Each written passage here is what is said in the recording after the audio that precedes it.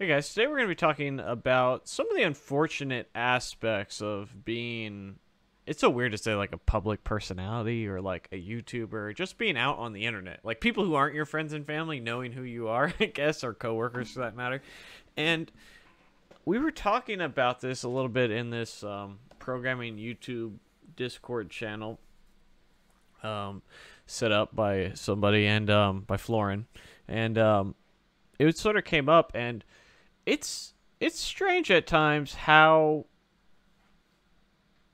weird people on the internet can be. Like, I guess we all expect it, but we're just going to talk about a little some of the craziness going on in the world with that sort of stuff, I guess.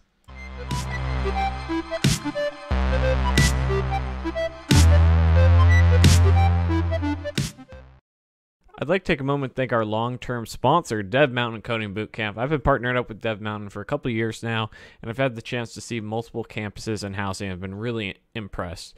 Dev Mountain has a couple different programs from web dev to iOS development, software QA, and UX design. Some are after-hours part-time programs, and some are fully immersive programs where they actually include housing at no additional cost so you can get up and go.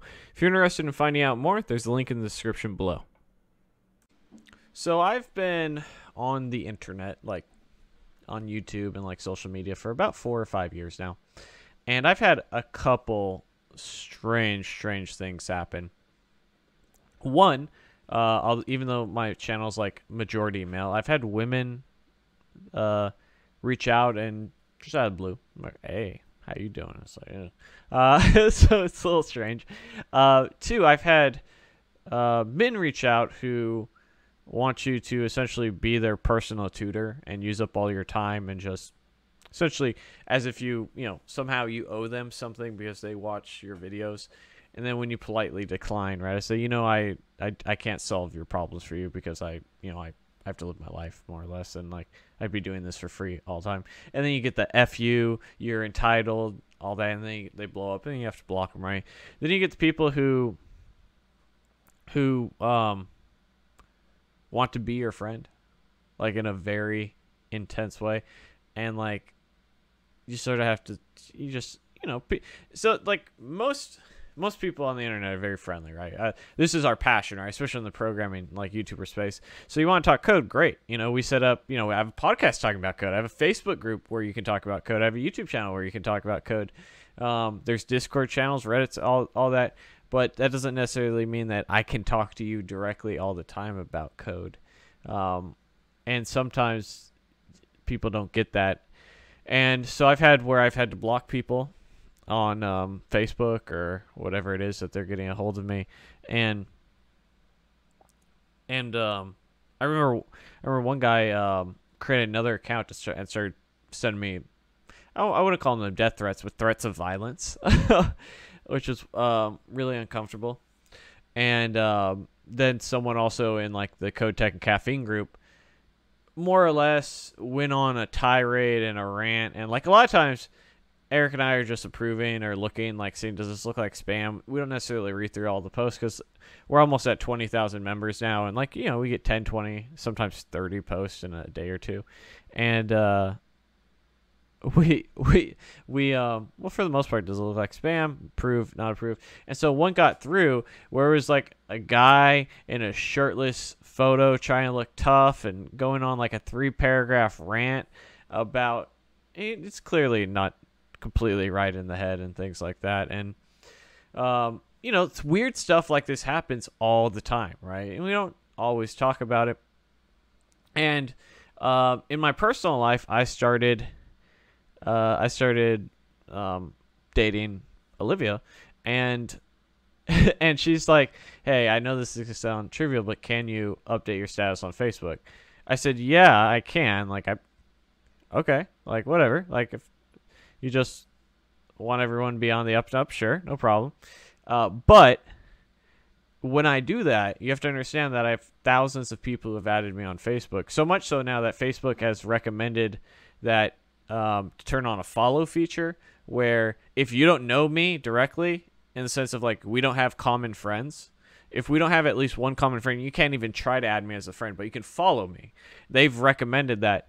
And I told her, and that was like 2-3 weeks ago. I told her, like, I just be prepared. Like, there's weird dudes. Like, that's just the truth of the matter.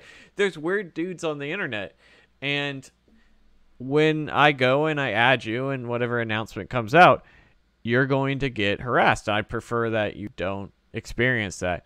And I think there's a hint of, like, this dude's full of shit. You know what I mean? Like oh, why doesn't he want to tell people? And, you know, and then I was like, okay, cool. And then it happened. And then for the next week, over 100 random people just creeping. That's it. Just adding friend, you know, add friend, just creeping because she's a cute girl. And I can only imagine that, you know, that in the tech space, for instance, we're very male dominated. It's like something like 80% men in the tech space, 20% women, or somewhere around there, maybe 90-10.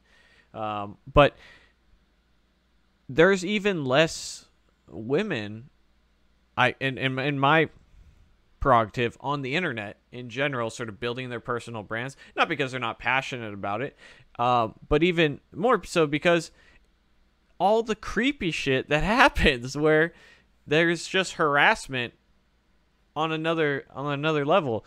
And it's unfortunate because I don't think we should I mean, there's the reality of the world of, like, how are we going to solve this? I don't really have a good answer. But the fact of it is that you give people anonymity, and then you really put them in a situation where there's no consequences for how bad people act. And oftentimes it's just a vocal minority in anything, right? So like the average person watching a YouTube video just watches. They don't comment. They enjoy it. They might leave a little silly comment. But there's always people who are going threads on threads, throwing out this, throwing out that, every single video, and getting a little crazy. And that's just because you know, there's the people who want to be the loudest are usually going to be on opposite ends of the spectrum, and a little bit unreasonable in anything in life. Usually the truth is not black and white. It's the center, you know, somewhere in between, shades of gray, right?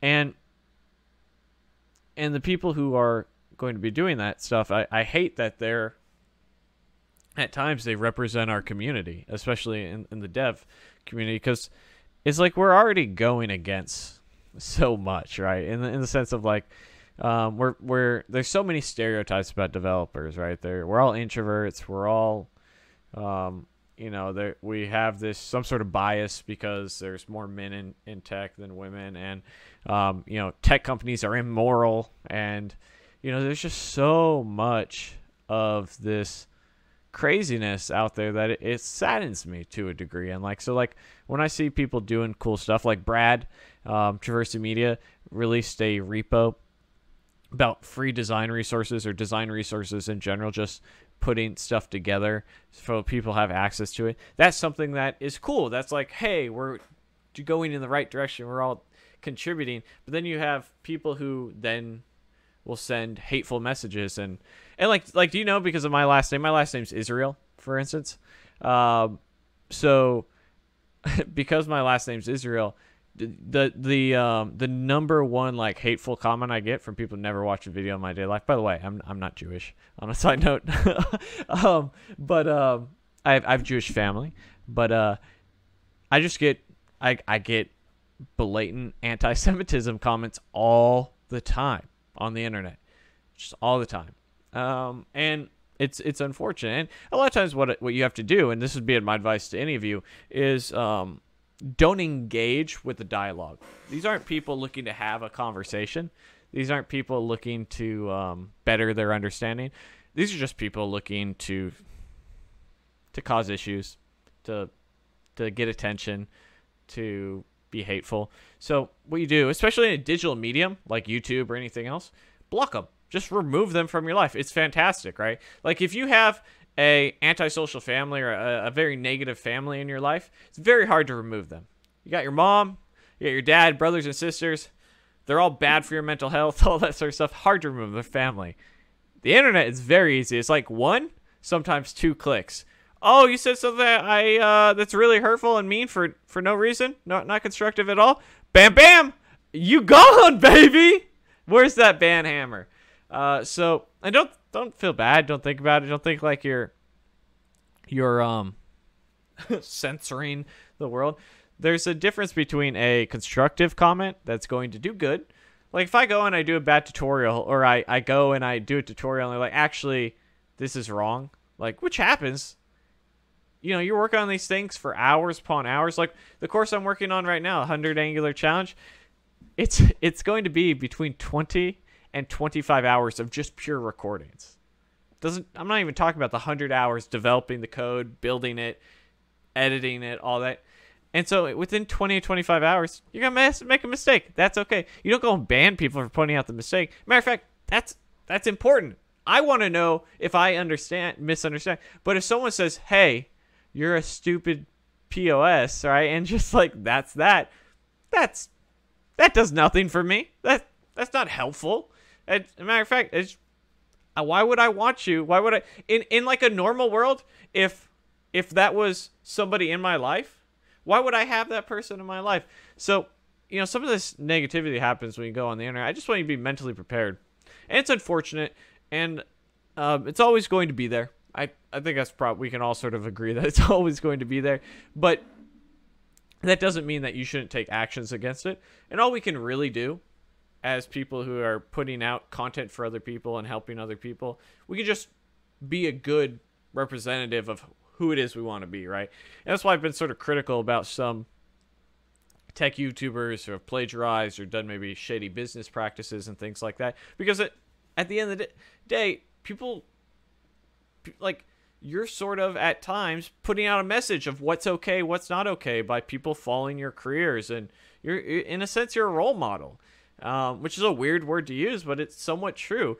And we should hold ourselves accountable and be the person we want ourselves to be, so that other people can have something to aspire to and things like that. But with all that being said, guys, my girlfriend is here, and so I have to wrap up this video. I was about done anyhow. But don't forget to like, subscribe, share, all that good stuff. There are courses in the description below. I'll see you guys next time. Oh, subscribe. I think I already said that. On the path to 100K. I'll see you guys next time. Bye. Hey guys, thanks for watching the video. Don't forget to check out my latest course, the 100 Front-End Interview Questions Challenge, to make sure that you ace those front-end interviews. Smash that like and subscribe button, and I'll see you guys in the next video. Thanks for watching. Bye.